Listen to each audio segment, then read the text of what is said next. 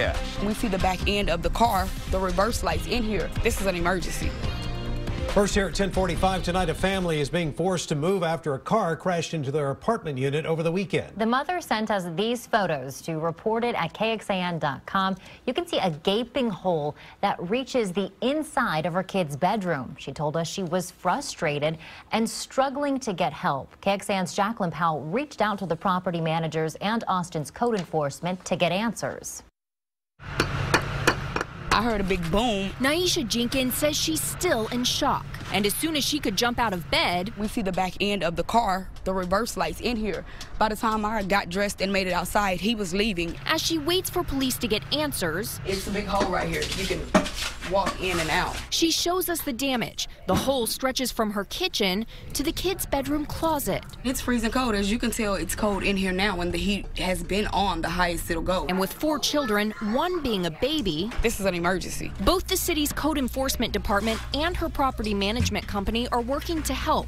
Apartment managers say their workers covered the hole with a tarp right away and had contractors re-bricking the wall within 48 hours. They gave her a key to her new apartment, but she still has to move all of her belongings. This is a high disadvantage. Jenkins is frustrated. Veneta's Urban Flats has had its fair share of issues in the past with repeat citations filed against the property. GVA Property Management took over the complex several months back to turn things around. They say they hope their quick response to Jenkins' crisis is a step in the right direction. Jacqueline Powell, KXAN News.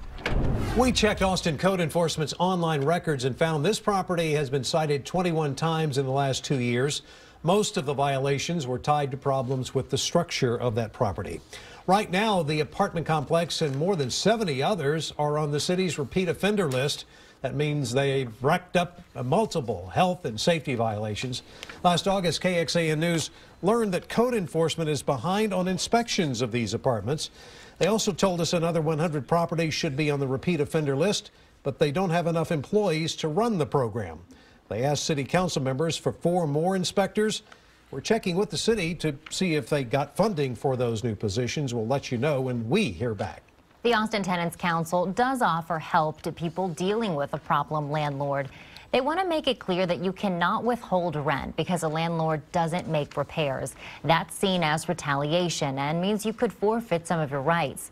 Don't just break your lease because repairs aren't made in a timely manner. The council points out there are some very clear rules about all of this. Go through the proper channels. Make sure you send documents through certified mail. It helps you track everything and in many cases is more official than email. Keep copies of all of your records because you may need them to prove your case.